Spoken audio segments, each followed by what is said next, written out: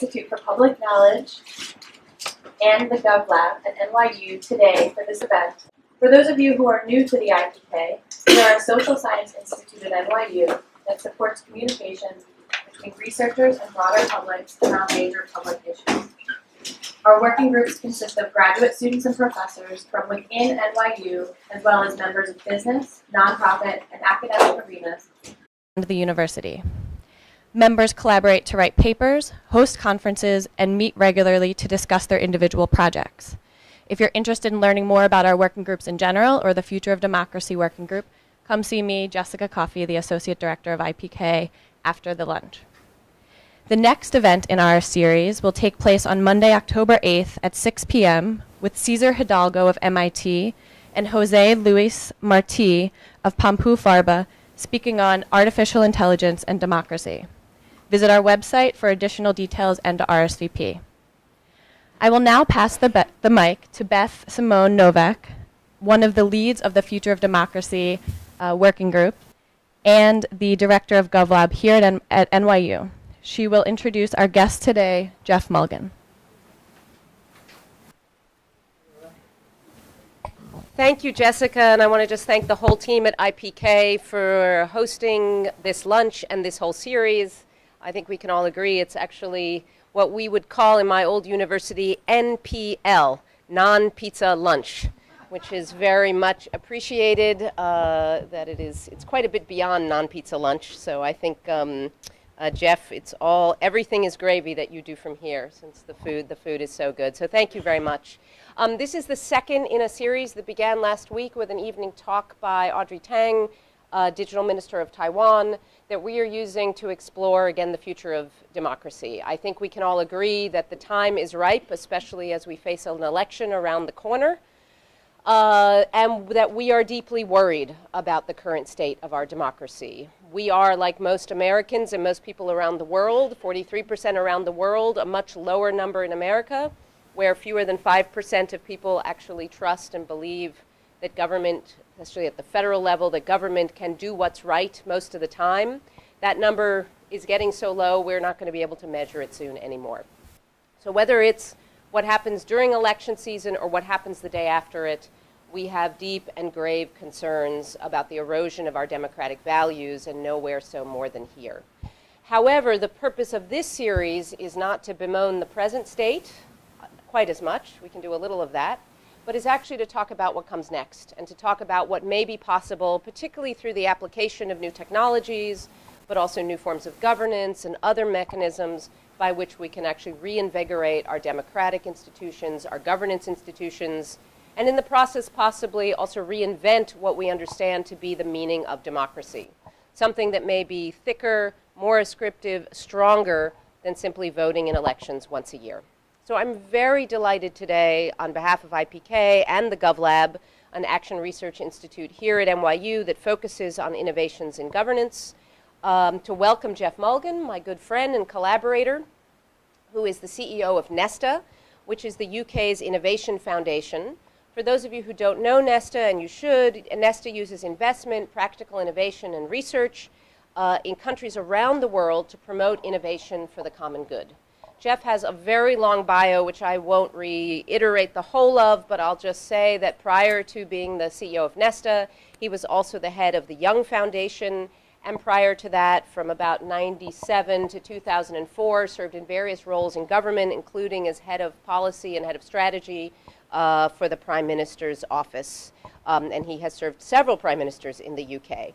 Jeff has been a visiting professor at many places, LSE, UCL, Melbourne. He's a fellow at Harvard and a close collaborator with the GovLab as part of our MacArthur Research Network on Opening Governance. But I would be remiss if I didn't mention that in addition to his many books that he's written, Jeff has most recently published this phenomenal book, Big Mind, hopefully which we will hear a bit about today, which focuses again on these new opportunities that technology creates to leverage collective intelligence to further democracy. So before I turn it over to Jeff, let me just say that each of you will find on your chair, if you sit up, you'll see that underneath you is a quick statement that was prepared by 20 of our collaborators called the Crowd Law Manifesto. 20 of our research collaborators from around the world who prepared this statement of 12 principles precisely about the use of collective intelligence to improve lawmaking, to improve policymaking. If you are in agreement with the principles, we would ask that you sign on at the URL that's here. 62 organizations in the last week and 150 some, how many? Some number, close to 150, I can't see, have actually signed the manifesto, and thanks to those signatures which have come in the last week since the International Day of Democracy on September 15th, we just learned that a city council member in New York is now introducing the crowd law principles into the new city charter reform. So it has real effect, the idea that citizens should be able to participate more in the life of our democracy. So, okay, end of promotional moment. And with that, let me turn it over to Jeff and invite you to take the floor. Thank you very much, and thank you to all of you for coming. Would you like this one, that one? Well, good afternoon, and thanks, Beth, for the invitation. We've learned a huge amount from you and your colleagues, and thanks to IPK. If there was a sort of utopian future, the world would be full of places with names like that. So I'm deeply envious of you having the chance to work in this way. Most of my life is much more mundane. What I'm going to talk about, partly because of, I'm assuming, a pretty knowledgeable audience, I'm going to air some challenges as well as some ideas to really kick off a conversation about how we design future democracy. I won't talk, as Beth said, about how we protect from returns to feudalism, authoritarianism, and so on, all of which are highly plausible. And really just to focus on this very simple question, which animates me, is how does a democracy essentially amplify the best of the society it serves, not the worst? And we've seen quite a bit of the worst, but I think also we are in many places seeing some of the best. And it's a question which we used in a conversation which is a rather odd state in the UK, where the British Parliament, which is not in fact the world's oldest, but sometimes claims to be, the Icelanders got there long before, in the next few years is going to spend about, I guess, $7 or $8 billion physically refurbishing itself. They're redoing the carpets and the curtains and so on, which is all fine, interior decor has its place in democracy, but we're trying to say to them, why not use a little bit of that money to actually use digital tools to show what democracy could be like in the future. We haven't yet quite persuaded them, but I'm ever the optimist, think that we will have an interesting case study of applying reasonable sums of money to enhancing how parliaments work. So one of the sort of the backdrops for the discussion again with them is to point out that there have been previous periods of incredible innovation in democracy. In the 19th century, all sorts of things were invented. This is, again, the historians will know, Australia claims to have invented the secret ballot, and this is a picture of one of the first secret ballots in Australia. I think there's a bit of controversy, but certainly in the 19th century, many of the modern forms of parliaments and parties and platforms and manifestos and hustings were essentially invented and crystallized and spread, including to many countries like Taiwan, where it was assumed they couldn't work for cultural reasons. And yet the oddity is we haven't seen much really widespread innovation since the 1890s. I've had I'll jump over Bismarck actually. I've had some slightly painful experiences of attempts to innovate. So I was working in around 10 Downing Street, which introduced e-petitions, I guess 15 years ago or so. And you can probably all guess what was the first most popular e-petition. It was that the Prime Minister should immediately resign. In a way, some of these tools, they have their place, but they often amplify rather unhealthy sides of sort of megaphone politics, non-deliberative, non-reflective, rather than the best. At the other extreme is fiction. Has anyone in this room read this book, Gnomon? So I really recommend this. This is a big fat book by a sci-fi writer, but in a way gives a more I think it's a richer vision of future democracy than anything I've read coming from, as it were, other sources. And essentially his future vision is a world where every decision is made by sort of citizens' juries of about 200 people in very sophisticated, transparent ways, really embedding deliberative decision-making in a public. And it's a very interesting book about data and about democracy and the future. And probably it's easier to do through a fictional format than through non-fiction. So that's recommended. It's only out a few months ago. So I'm going to kick off just by saying a little bit about the collective intelligence angles on democracy, and then I'm going to open up a few as essentially design questions which I think need to be answered by anyone who aspires to be a designer of future democracy. And I hope that will stimulate the conversation. Crudely, the sort of question behind this book is how can any kind of collective, any group, an organization, a city, a university, think at scale and have some more of the properties of what most of the time takes place in our individual brains, which is a sort of integrated synthetic ways of thinking which combine observation, memory, creativity, wisdom, judgment, as well as folly, idiocy, and all the other things we do. But hopefully we get the good and not the bad. And as I say, there's a lot that leads to, but one of the things I try and do is almost break up the different sort of functions of intelligence, either at the individual level or the collective level. And it always has to have some combination of observation and data, live models of the world, analysis, memory, empathy, and so on. And one of the design questions for democracy, a good parliament, a good Congress, how does it actually do these things and what are the tools available for it?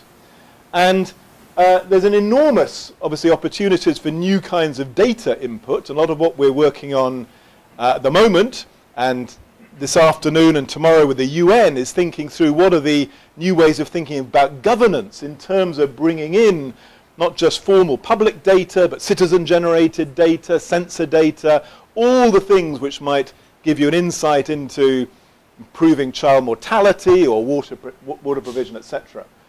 I mean, often I think we're moving to try to make the models of the world of governments more explicit, more interrogatable, whether in a monetary policy or infrastructure planning. There's a whole body of work on analysis and predictive algorithms. I'll say a bit about memory in a moment. Empathy is crucial for governance. Robert McNamara, in his wonderful film, The Fog of War, which many of you will have seen, essentially says the biggest common mistake of governments and governance is a lack of empathy, and so on. And wisdom, in theory, resides in places like Supreme Courts, which is why your current nomination is rather important. Again, I'll make no comment on that. So anyway, one angle on democracy is thinking through what are the new tools for these different things. And they are often very different in nature. So, as I said, on the observation side, all sorts of new experiments. This is from Peta Jakarta, citizen-generated flooding data, the kind you're very familiar with here, where that is enhancing and combining with more traditional public data. A fascinating live case study in Canada in the next few weeks is their statistical agency is trying to measure cannabis levels in sewage to provide a sort of benchmark or baseline rather for when it's legalized next month, and they can tell different levels of legal and illegal consumption, but also trying to get citizen input on price levels and so on. Fascinating live project.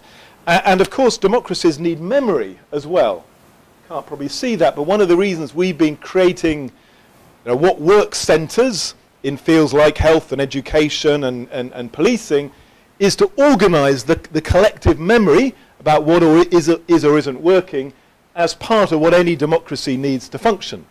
So that if you're having a debate or a discussion, at least the people taking part in it have access to the best available knowledge.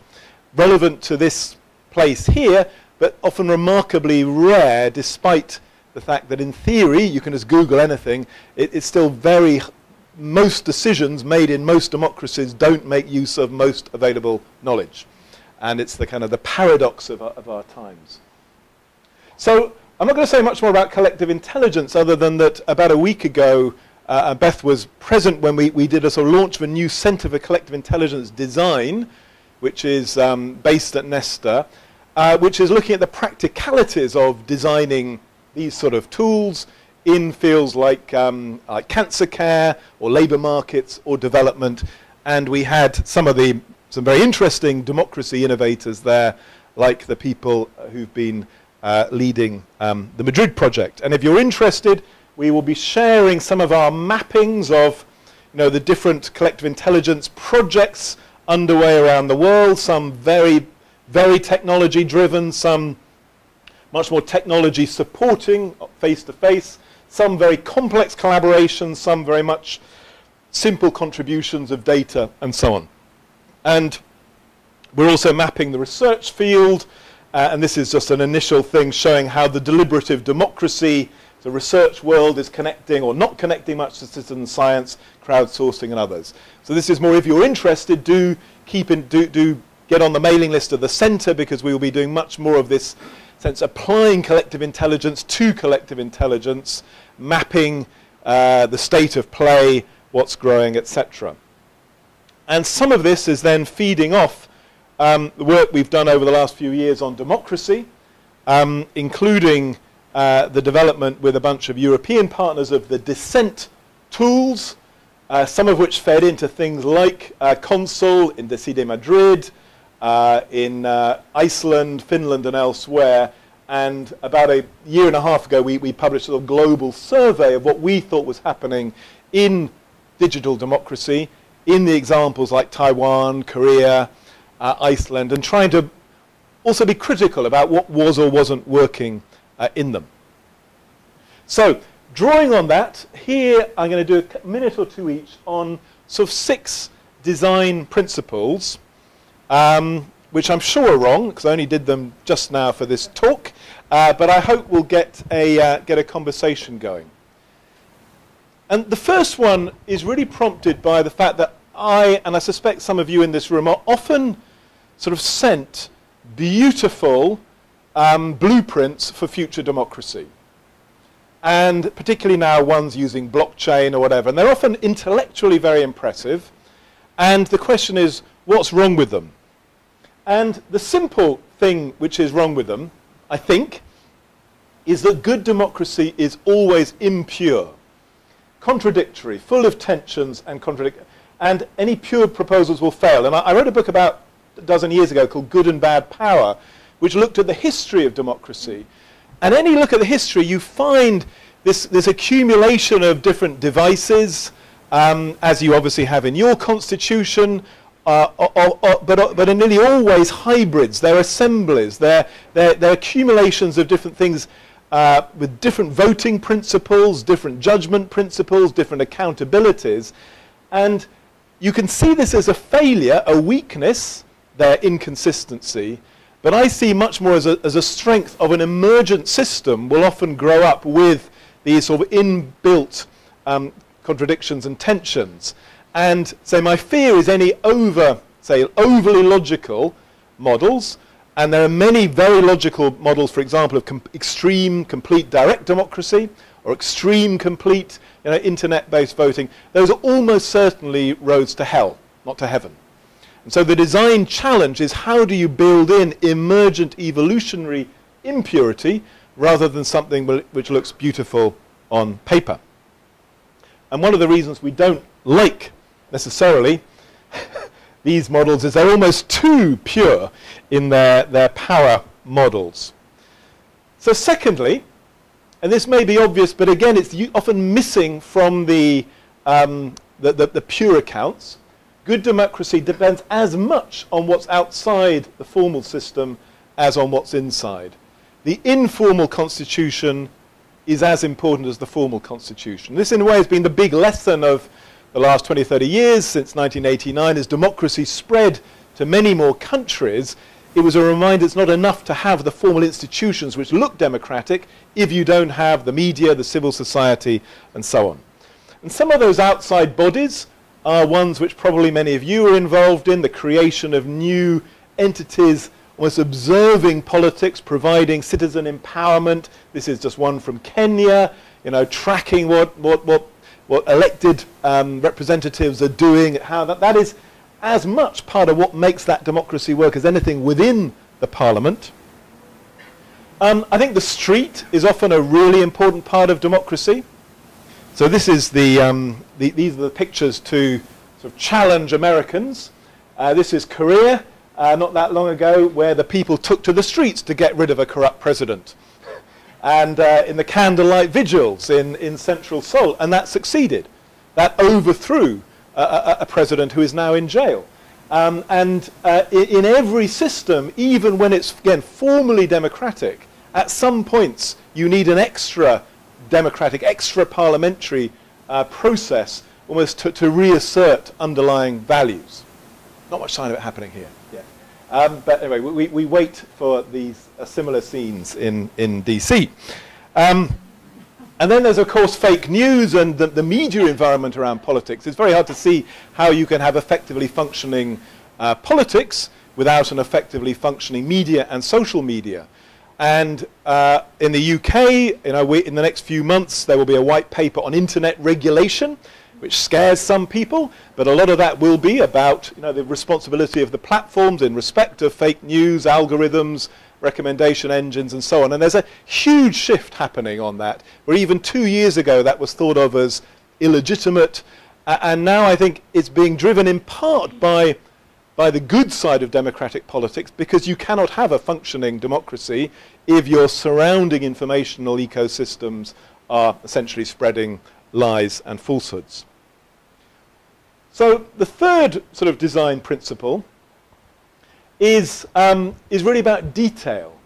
So again, it's great to have broad brush concepts, but I think the reason why the thing we get interested very quickly is the detailed design of processes turns out to be very important. It's not enough just to have the broad principles. So to explain what I mean, so some of you will be familiar with, you know, in Iceland, Your Priorities, the Citizen Foundation. One of the detailed designs they did for their online tools was this simple principle of listing alongside each other, you know, why you might support something, why you might oppose it, and having moderators who block ad hominem attacks, all the sort of things which are common in most social media. So you're required to, in a sense, respond to the other side's arguments, but not in a sort of shouting way. And that detailed design creates the possibility of a more thoughtful, deliberative, democratic space. Whereas different detailed designs would lead to a completely different culture of argument, and shouting, and so on. And there are many examples of this, but let's say the crucial point is the detail. And one of the chapters in the book is about the detailed design of meetings, where I think there's a fascinating emerging science on different kind of meeting formats and what they lead to or don't lead to. Most democratic meetings breach almost everything that science tells us. So, for example, the public meeting absolutely empowers the extroverts, the most loud-mouthed, etc., rather than, you know, the introverts, the thoughtful, etc. In many ways, the classic public meeting is a disastrous institution for doing democracy in its classic form. Just as the parliament, like our parliament of two sides facing each other and shouting at each other, is a really bad way to get thoughtful, intelligent conversation. And anyway, there's a whole, you know, there's been an explosion of innovations around meeting formats, and one of the mysteries is still why so little of that has yet permeated democracy or academia. You can say in a university. The great majority of academic conferences I go to have not used any of that science, and occasionally when I'm being annoying I ask people in universities which science of meetings they use for designing their meetings. And I've literally yet to have a single answer to that question. I'm sure NYU is an exception, so I'll say no more. Fourth design principle, good democracy depends on different design principles for different stages of the democratic process. And I'll show in a moment sort of a framework which we've used for several years now to try and make sense of the different stages of democracy, from framing, how you frame a question like air quality or gun crime, through to how you make proposals, how you scrutinize proposals, how you make decisions, how you then act on them. So this is one example from the UK Parliament, which is at the level of gathering evidence before decisions, is beginning to crowdsource expertise and making it easy for committees to tap into much more citizen expertise. That's a particular method used for a particular stage of the democratic process. And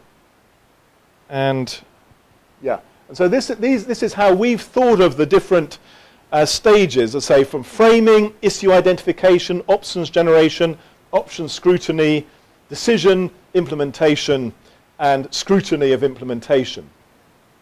And the reason this matters is the methods you use actually, I think, are different at every single stage, in terms of how open they should be, in terms of whether you need to identify who is participating, whereas at some stages anonymity is probably okay, at other stages anonymity is not okay, and a large proportion of the democracy proposals I see almost lump these all together and think they can all be done in the same way.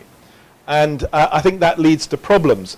You had Audrey Tang here a week or two ago, and it's one of the reasons I like the V-Taiwan approach as it evolves, but they almost started from recognizing that point, that the methods used for establishing the facts about an issue are different from the methods needed for getting large-scale deliberation, understanding how people feel about things, or making sense of it, let alone the decision stage, which is much more by ministers and parliament in a classic way.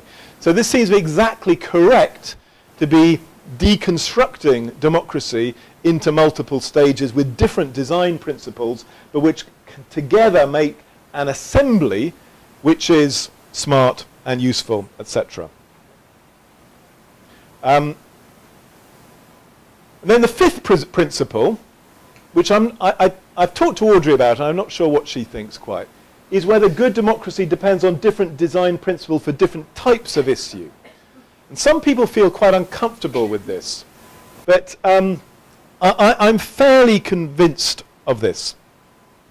So there are certain kinds of issue, like, again, this is from Iceland, like participatory budgeting on public space improvements, where these online tools work very, very well, and you can see the different options, how much they cost, you can vote, you can comment. That is the kind of issue which is very amenable to next generation democracy. What Paris has done with its 100 million participatory budget, again broken down by neighborhoods, and with 10 million euro for school kids to decide, fantastic example of civic education. That again works really well because it's mainly about things like public space improvements. But I think there's a kind of, there's a way of mapping issues. So this was a rough and ready version I did this morning, so it's not very good, of different kind of issues where crudely this axis is meant to be mapping issues by how much they involve deeply held convictions, moral views of right and wrong, how the world works. And there'll be an issue about the design of a public park, which is probably down here, and maybe issues around gay marriage might be up here. And then there's another axis, which is how much specialist expertise do you need to meaningfully take part in a process. Again, probably not that much for parks, and at the other extreme you might have the design of monetary policy or the details of trade negotiations, something we're in the midst of in the UK. So most of the collective intelligence tools for mass participation work really well here, as in Iceland and Paris, but probably rather badly everywhere else on this space, because if you try and open up in the wrong way a highly charged moral question, you may actually increase polarization rather than deliberation. And if you're trying to get the public to decide on highly specialized things, you will get fairly random answers. And so for these sort of topics, the collective intelligence tools are probably much more about tapping into expertise to feed into decision making by representatives, perhaps in more classic ways. And up here, you need very different kinds of a sort of national debate promotion. So anyway, I'd really love to hear all of your views of what's been learned over several decades about what kind of issue are amenable to what kind of design. And then finally, I think good democracy builds in a capability to evolve. In a way, that's what we think of almost every other field. We think in the economy, you have to build in competition and market forces so your firms evolve. In science, there's all sorts of mechanisms which allow progress and evolution. Weirdly, democracy has none that I'm aware of. Which is why, in a sense, having taken crystallized form in the late 18th century or late 19th century, or in some countries after the Second World War, those institutions essentially freeze and are very, very hard to reform. So I think there's a question for this whole debate: how would you build in, as it were, an endogenous capacity to change, rather than requiring convulsive crises to change, like near revolutions or the citizens taking to the streets? What should a modern democratic system have in terms of a formally established and formally funded R&D function for itself? That's the conversation we're trying to have with our parliament, so that there's actually budgets for running experiments, for reviewing what's going on around the world, what models to be adopted or adapted. And that is completely alien to how they've been designed in the past, but I think is a crucial design principle for the future. And to reinforce that point, I'll end with a quote from Bertolt Brecht. So I think it was talking about works of art, but I think it applies to democracy. How long do works endure? As long as they are not completed, since as long as they demand effort, they do not decay. And I think that's true of democracy in many, many ways. It's partly a reminder democracy is a verb as well as a noun. If people don't work at it, it decays, it stagnates. But I think it also points to this deeper principle that having established a constitutional or a whatever, this should not be treated as a fixed in stone immutable. It has to have a capacity for evolution and for being seen as incomplete. And that's in a way why this work is so important that you're all involved in. Because I think one of the reasons why democracy all over the world is in crisis, why there are declining proportions, particularly of young people who believe in democracy at all, why there's lots wanting to vote for authoritarian leaders, is in part because the democracy they see hasn't evolved, hasn't kept up with the rest of their life, certainly hasn't kept up with technology, and therefore loses legitimacy. So hopefully that's enough to stimulate, annoy, at least get a conversation going about how we do design future democracy. And my final point is I suspect the location for much of this work in the next few years will be in cities. I think we're seeing lots of cities with an appetite for experiment. 90 cities now using the Consul tools, many others with a real appetite for new ideas. In a few weeks' time we have another event in Seoul with the Mayor Won Soon Park, who's been a champion of this. And in a sense the question for all of you collectively is what advice do you give? How do those leaders who want to take democracy to a next stage succeed and make the fewest unnecessary mistakes? And that's where the Academy should be able to help. Thank you.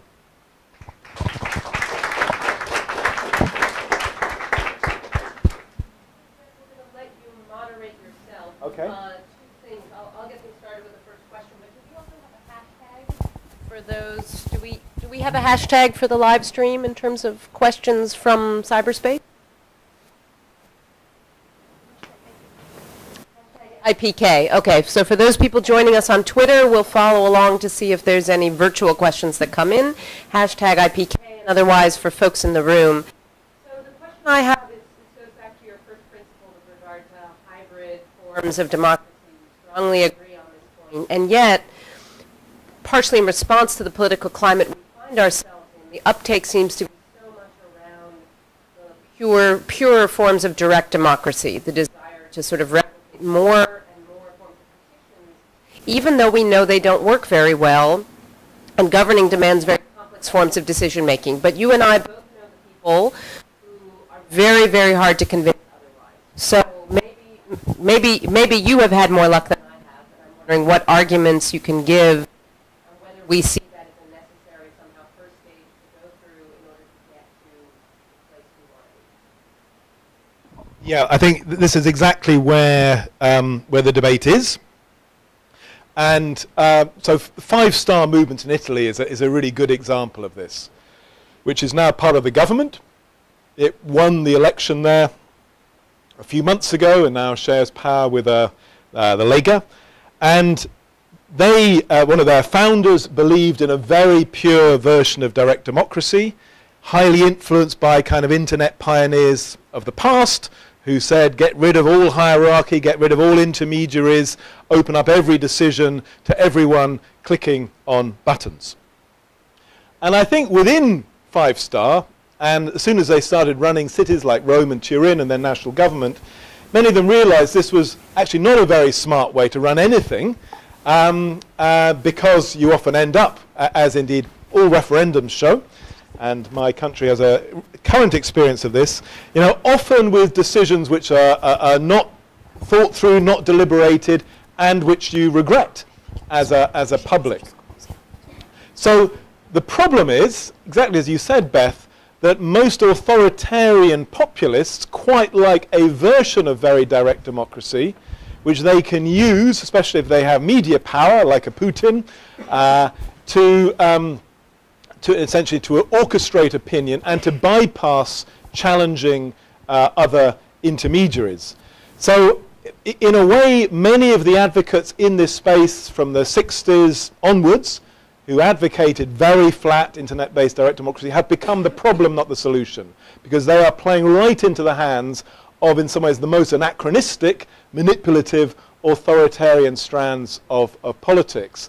So we'd have to have quite a subtle debate, and that's why I start with the question I put right at the beginning: what kinds of democracy amplify the intelligence of a society, not its stupidity?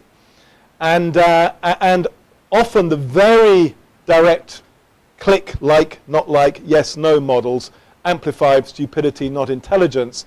And almost any group of the public, when you take them through those issues, come to a pretty sensible conclusions on that. But there is this slightly unholy alliance of very old centralized power and new internet forms, which has become the danger.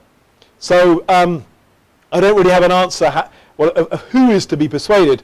We did quite a bit of work with Five-Star, because we now have a Nesta Italia in Turin, which works with them, and are trying to encourage them essentially to recognize that if you're in power, these sort of methods aren't very helpful long term, because you will end up with decisions which you then have to implement and destroy you, which is roughly what's happening to government in Britain thanks to a referendum at the moment. But it's not a simple argument.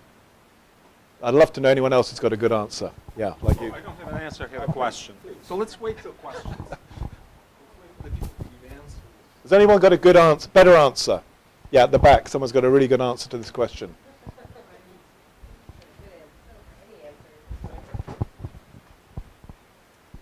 I think the answer can be very simple. It can even be observed in rock and roll. How great are the Beatles? Who cares? Rock and roll was 3 chords, okay? Your story, and that's it. Chuck Berry told you, roll over Beethoven, and tell Tchaikovsky the news. All right? Britain comes, I bet you can't da-da-da-da-da, and you have to ba-ba-ba-ba-ba, and shred like this. And that has nothing to do with the blues. That's why they can't play it. It's 3 chords. It's very simple. The American people, real American people, are very simple. And you're talking about intelligence versus stupidity. How dare you? Most people are stupid. They are. And maybe not in your country, but in America, the simple man. And one of the greatest songs is that I hope you be a simple man. Find a simple woman, have a simple life. And when you talk simple, the people will understand that and respond. You sit here like you're a genius, and it's not going to work in America. And it's been proven. That's why they're releasing the Bible on a 3rd grade level to get more people to the Christians. Everybody that speaks more simple, you may think Donald Trump is stupid or whatever, but maybe he's smarter than you. Because when you speak simple, the people respond, even the ones that are so-called geniuses. Well, all I'd say to that is for at least 200 years since in this country, I think it was John Adams said that democracy always kills itself, people have underestimated the intelligence of the public. That has been the most common story of the last 200 years. Democracy used to be Republicans. Democracy is Ku Klux Klans, kill the niggers, all of that. So it's Okay. really about simplicity. Well, and we now know, certainly in most of Europe, you know, half the public goes to a university and hopefully gets, you know, a certain knowledge of how the world works. But let's take some other, there's lots of people who have their hands up, so let's take a whole bunch, perhaps starting here and there. Yeah. Yeah. All right. I mean, I think on the question of referenda, like Brexit is an interesting example you brought up, although I'm not sure if it's totally fair to just bring that up when Ireland recently legalized gay marriage and abortion through referenda. Also, Britain's vote to name the boat Boaty McBoatface was hilarious and a great name for a boat. So, just on the Irish example, which is really interesting, I think that really emphasises the point that it's not just the mechanism which matters, is what surrounds it. And Ireland had gone through a really intensive process in the previous 2 or 3 years of deliberation about the issues before the referendum. So it wasn't just an isolated yes-no vote. It had to be thought of as in its context, and that's why I think it got the result. and as for a question, you have the decision-making wheel where it breaks down how to democratize every single part of decision-making, which is kind of limiting democracy completely to the realm of ideas. Then once you have to implement these decisions, you need to start organizing labor. I was wondering if there are non-oppressive capitalist ways that you've thought of democracy helping facilitate that, and then also consuming what we make, which now is based in capitalist markets. Is there any way to democratize consumption as well?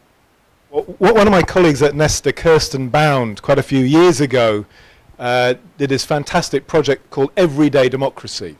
And they basically looked right across the Western world at democracy in many, many different fields, from the household to the workplace to consumption, and sort of measured it and almost tried to sort of present a world view of democracy as really as ubiquitous in all of life. I'm talking about a much narrower story, but I would recommend looking at that if you Google it, the Everyday Democracy report from Demos, because I think it's really important to return to those questions of the workplace, the marketplace, etc. But I deliberately kept it much narrower, my focus. And her index was a really good, the Everyday Democracy Index, tried to then compare different countries in terms of the richness and depth of democracy in exactly the sense you're pointing to. Can we bring a mic up to one of these? Yeah. Mine is very simple. Your point about democracies don't evolve. I think it was number 4. Term limits. What do you think of term limits? Secondly, campaign finance reform. These are 2 issues that we've been fighting here in the United States for quite a while, but they are, I think, are an attempt to try to deal with the point you made about evolving. Yeah, and certainly actually, I don't know why I cut it out. So I think probably design principle number 7 is have very strong protections against the enemies of democracy. And one of the enemies is disinformation and misinformation. So if a significant proportion of the public essentially believe facts which are untrue, that's obviously a problem. And money has always in democracy been one of the great enemies of true democracy, which is why every country around the world, or most countries, have often very strict rules to stop, power in money buying power in politics. So my country, there are very strict rules on how much you can spend on elections, and people quite regularly go to prison for breaching those.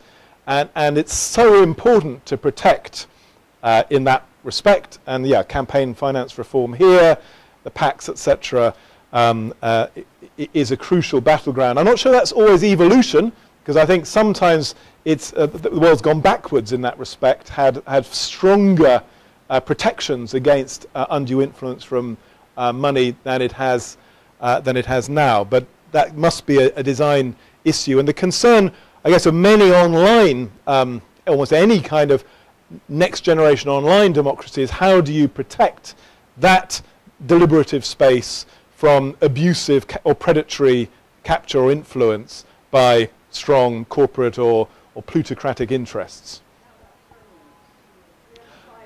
Yeah, I'm never very sure about term limits, to be honest. On the one hand, it's very healthy often for democracies to have an influx of new people. France is very interesting at the moment because when it was the year before, with Macron's En Marche, an entirely new body of people came into their assembly and into ministerial jobs, and that was very good for France. And yet, on the other hand, there is a certain kind of professionalism in politics. In my experience, I've worked with many politicians, it often takes them 10 or 15 years to be any good at the job. So if you lose all of that expertise and wisdom and judgment all the time, you may end up with a dumber system. So I'm very ambivalent about term limits. I don't see them as inherently good or bad. I think much more important is to have contestability, so that it's very hard for anyone to have a job for life and to shape, boundaries, etc. So you have many fewer incumbents for life, and protecting against the money nexus, which again reinforces that kind of jobs for life approach and doesn't always encourage service to the public. Yeah. Okay. Yeah. Well, we still have a monarchy, but by and large, I'm pretty much against any jobs for life. That seems to be a pretty bad way to run any institution, whether it's a business or a parliament or a Supreme Court or what? Or a university. Yeah. Retirement's a good thing. Yeah. It seemed to me that you pretty much limit your view of democracy or the issues you raised to just legislative and executive. And yet, legislators legislate all those wonderful laws which are routinely violated. It's wonderful to have the First Amendment and the right to free speech. I can tell you, because I sued about it, it's hogwash. There isn't any free speech. I mean, to a very, very limited degree, but a limited free speech, of course, isn't free speech. And most interestingly, there is currently a mechanism to go and fix it for citizens. You go to courts and you say, this law was violated. And most interestingly, courts themselves do not have any procedure. We are presumably entitled to quote-unquote due process, but in my own experience, practical experience shows there isn't any such thing. Judging is strictly arbitrary, and interestingly, when you sue judges, and that's going to interest you greatly, they're going to say in response, we have the right to act, quote-unquote, maliciously and corruptly. It's case law. Federal judges have the right to act, quote-unquote, maliciously and corruptly. Moreover, it's in the interest of the public and not of the corrupt judges that it be so. So I am just curious, what mechanism do you envision for the public to control the courts? Because now courts are judges are deliberately chosen for life, so that they're quote-unquote independent. I don't know what are they independent of, but they're certainly independent of due process, and they're certainly independent of any accountability to the public, the only way you can get rid of a judge is through the appearance of impropriety. Impropriety itself doesn't matter. But the appearance of impropriety, if he was drunk, if he was on drugs, you can get rid of him.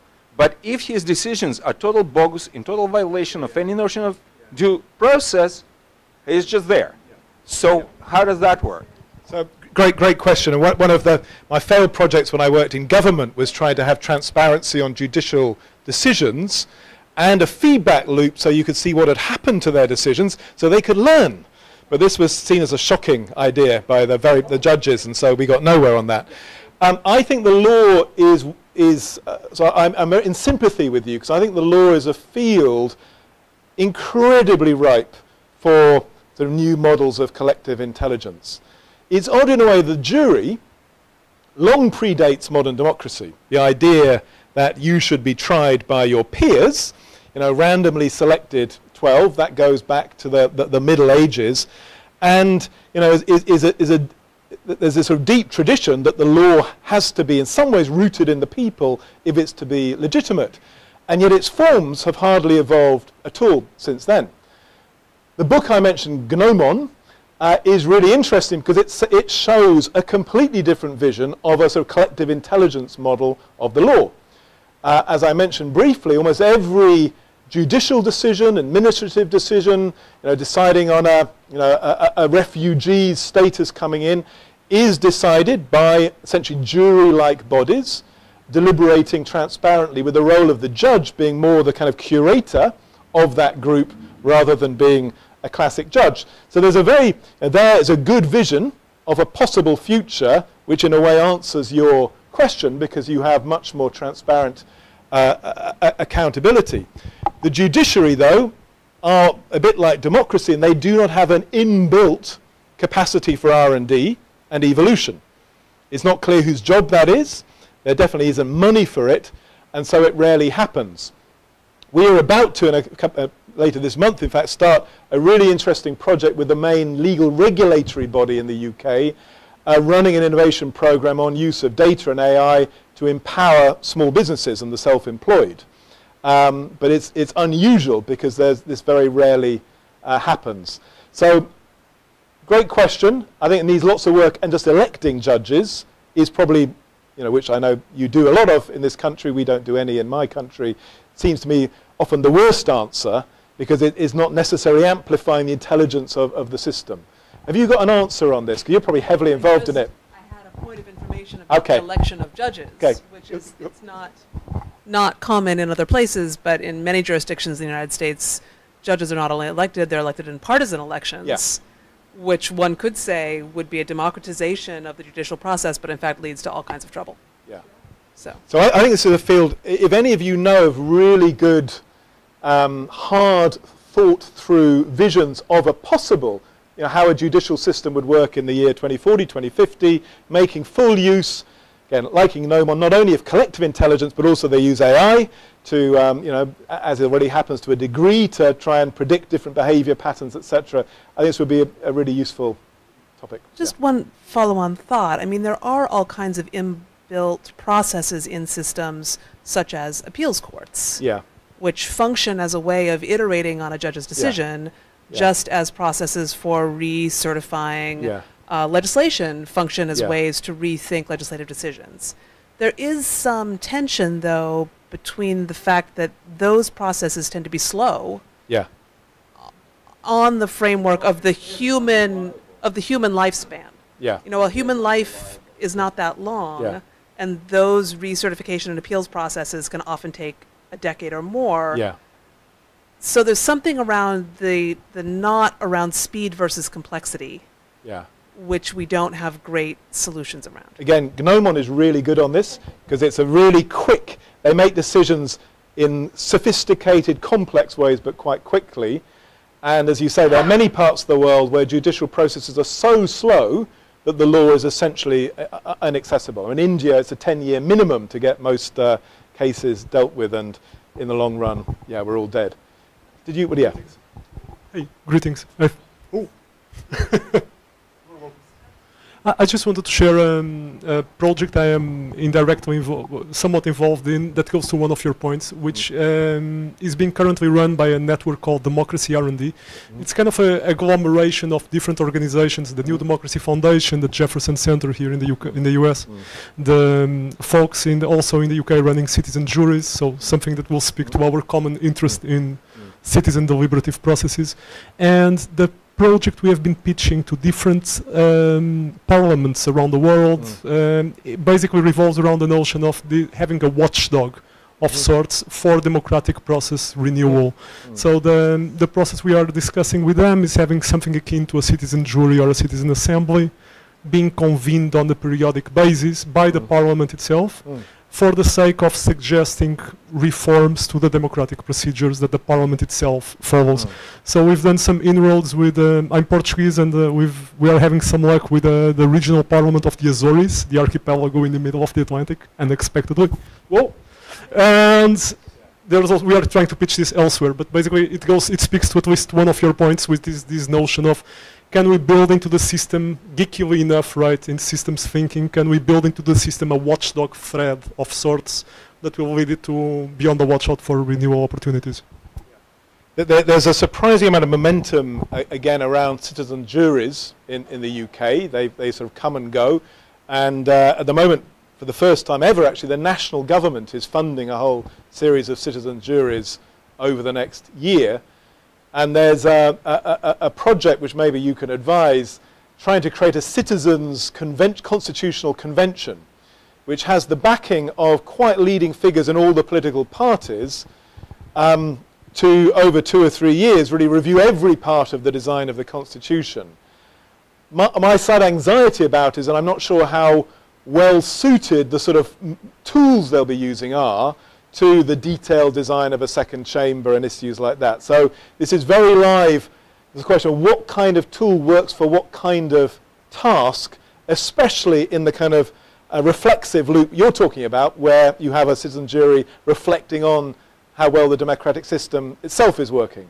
So I just almost throw back the question to you, what bits of those questions are most suitable for a jury type thing, public meetings, online deliberation, whatever it may be? Because it's not obvious to me what the answers are. Should I take it rhetorically, or should I chime in for 1 minute? A specific answer.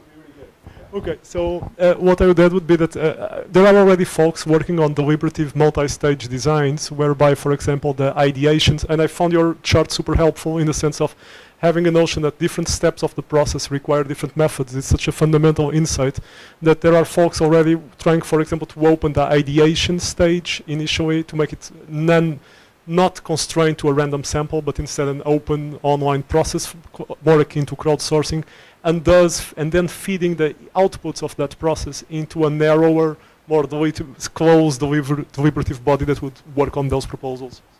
Okay, well, we will tap into democracy R&D, clearly. That'd be very useful to know. Who else would like to comment or violently disagree?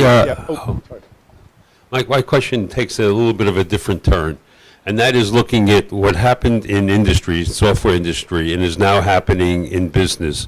And it's the move away from the manufacturing model of the 1900s started by Frederick Taylor, moving into a world of uncertainty. And are there any lessons from the software industry, which has really adapted to Agile starting in the 1990s, changing the way business operates, moving more from a predetermined business plan to a model of outcome assessment? Google uses it. In fact, Google was forced to use it by its initial investor. Intel has used it. And looking at it and moving the decision-making based upon what the outcomes are, instead of trying to figure out what things should look like, but deciding what we'd like to have happen, what we would like the world to look like of a business, and adapting the business. Those businesses that have adapted are here. Kodak didn't adapt. Many companies didn't adapt, but many companies are being hugely successful, like Amazon, because they have distributed decision-making and a structure that might work, or adapted, starting with a set of fundamental values, then developing a set of principles, and then experimenting with them, and experimenting constantly. So I completely agree with that, and one chunk of my career was running a strategy unit in the UK and then helping various other ones, which were essentially about bringing outcome-based agility to the everyday business of government, exactly as you described. Now that requires quite a few things I didn't talk about. You know, one is an open process for deciding what the outcomes should be, where elections on their own are not usually good enough. But there are quite a few examples around the world of open processes of setting strategic goals. South Australia, a good example there. Oregon was a good example here in the US, and quite a few others, which are a bit like the kind of OKR model I suspect you're referring to in Google and elsewhere. And then, again, as in the best of business, having transparent iterative processes of making sense of either success or failure in achieving those goals.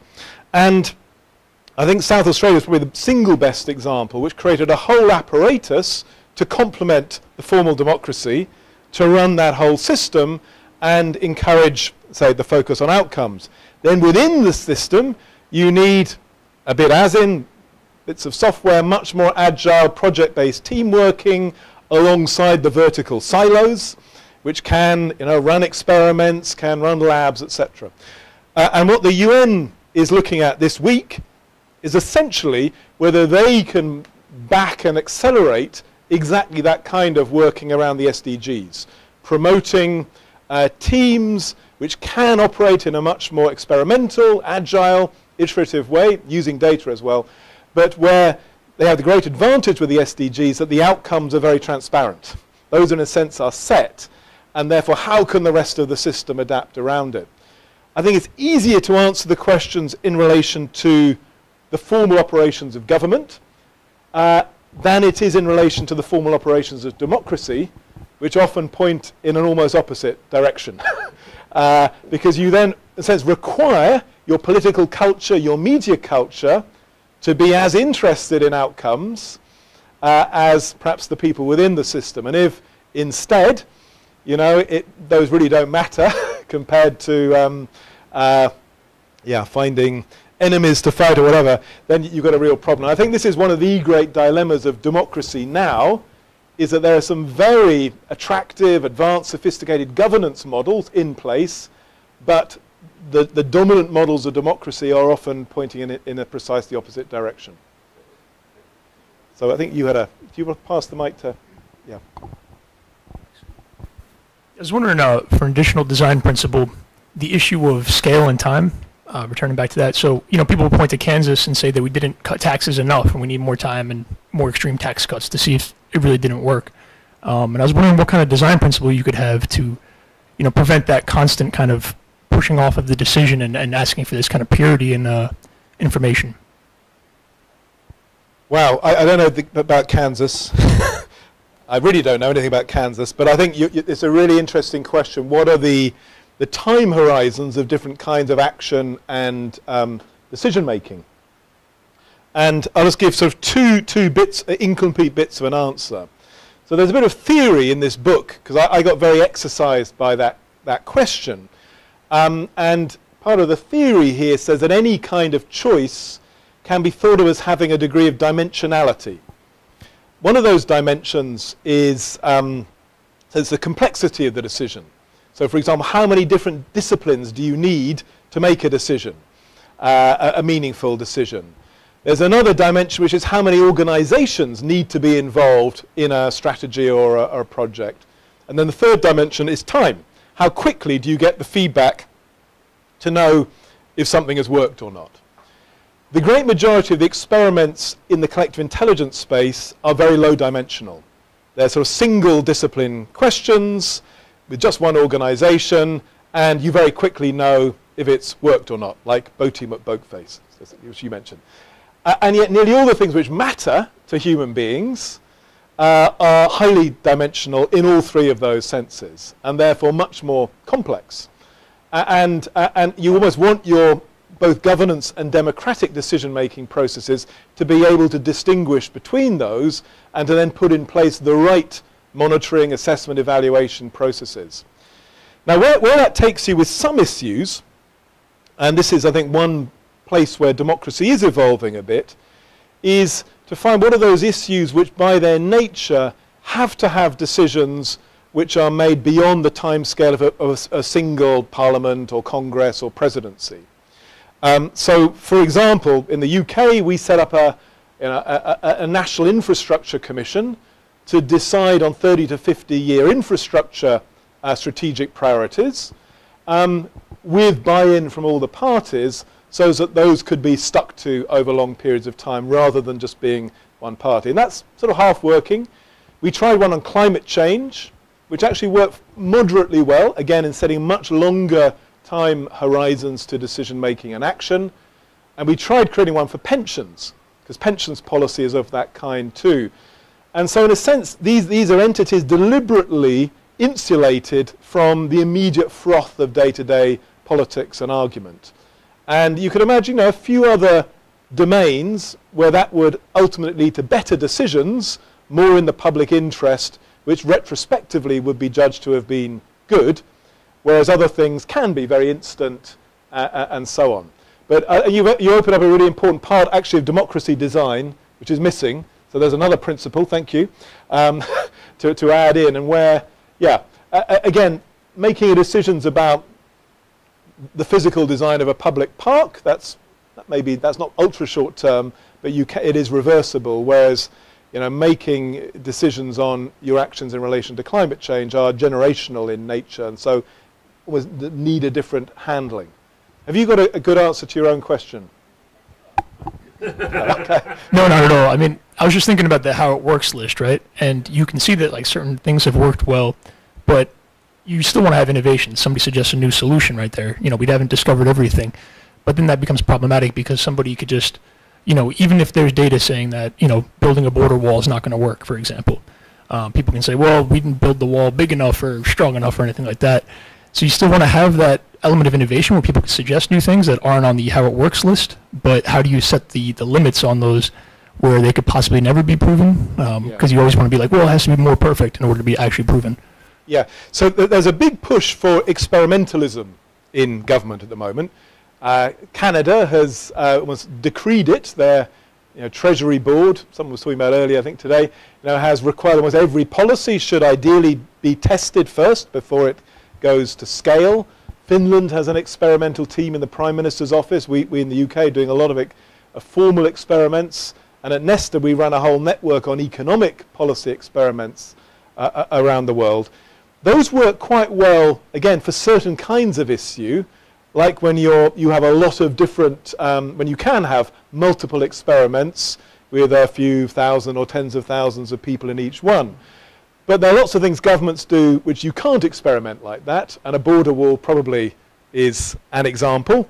Macroeconomics is much harder to do, a series of randomized control trials on. So the experimental mindset has to be manifested in different ways, again, depending on the issue.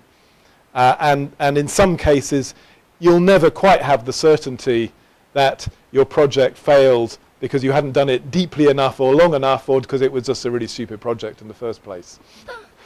That's a kind of non-answer to your question. Yeah, right at the back. The last question, perhaps. Yeah, it seems like what you're trying to formulate or achieve is some sort of abstract, absolute, anodyne process, which presumes that if it is well crafted, that it will lead to good decisions rather than people electing people we don't like, whether those be Trump or Viktor Orban or whomever. But the more multicultural our nations become, the persistence of factionalism and tribalism and certain interests make themselves manifest. And let me use the example of Cynthia McKinney. And when she was first running for Congress in her district in Georgia, she was presented with an oath to sign by either AIPAC and or other Israel lobby groups. And to her knowledge, she was the only person coming into Congress where there's a representative or senator who did not sign this. And because she was running to represent her constituency. And it seemed like the idea was she had to represent this other constituency and put their interests before her own constituents. And so as a consequence, forces were militated against her to run candidates against her to get her out, and congressional redistricting was done to make sure that she wouldn't persist in Congress. And so how do you account for that kind of thing, whether it's the Koch brothers or lobbyists like AIPAC or whomever, finding ways to game the system no matter how well crafted or designed the electoral policies or referenda policies are done? Well, I was very, I guess, influenced by two things. One was experience. My family is from Northern Ireland, which has been through a whole series of different experiences of acute division, and that makes me very sceptical of claims that there's some long-run historical trend which means we're bound to have more divided societies. And the second influence was Professor Charles Tilly, who was a professor at Columbia. Some of you may know his work. But I particularly got to know him and work with him on this question of when do societies sort of fall apart? When do they become mutually, deeply hostile, polarized, full of anger?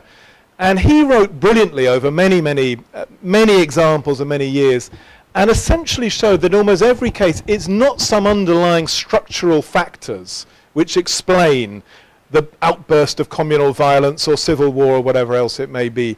It's nearly always much more specific design features of the system and choices made by particular politicians and leaders either to amplify disagreements and polarize or to be bridges.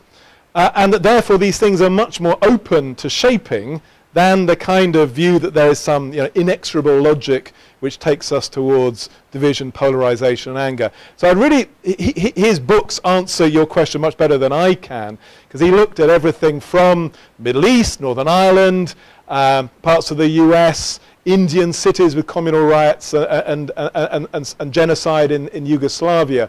And when you've really gone through it, in a way perhaps you do end up being quite concerned about what you call the anodyne, but it is actually the design principles. How do we design our systems so they discourage leaders from being incentivized to want to blow up disagreements and polarize and motivate anger? This seems to me an absolutely central question for our times, and is why I care about this stuff, and why I think it's really important not to fatalistically believe this is just the way the world is. It's not. It's in some ways a consequence of the mixture of design principles and in a sense the ethics of the people who are our leaders, and both are shapeable, at least a bit. Charles Tilly. Professor Charles Tilly, he was a historian, political scientist, chair of the American Sociological Association at one point, and wrote many books on this question and many detailed case studies. And what he wrote really echoed my experience living often in Northern Ireland, but also in very diverse cities, some of which went down the road of mutual hatred and anger, and others not at all. And it's totally convincing why the kind of, like Samuel Huntington sort of thesis that this is somehow structurally, that civilizational clashes are structural rather than contextual, is wrong.